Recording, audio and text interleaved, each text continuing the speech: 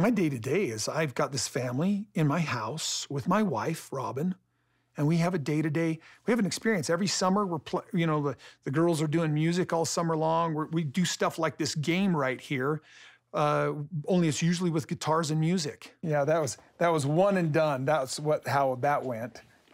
These people Oh, shoot. These people are crazy. We have this nice family experience almost perpetually.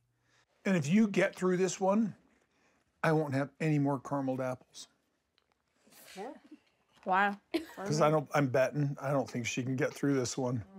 Oh, when she said, Jeez, that was stuff. Well, Be careful. Why'd you bet that? because I didn't think she was going to last.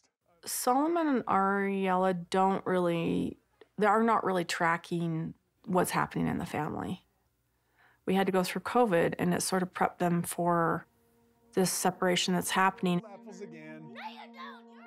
I'm really struggling with the idea of whether or not I remind them about their siblings and talk about them and show them the pictures and stuff like that, because that's going to create the question of where are my siblings? Why aren't they seeing me?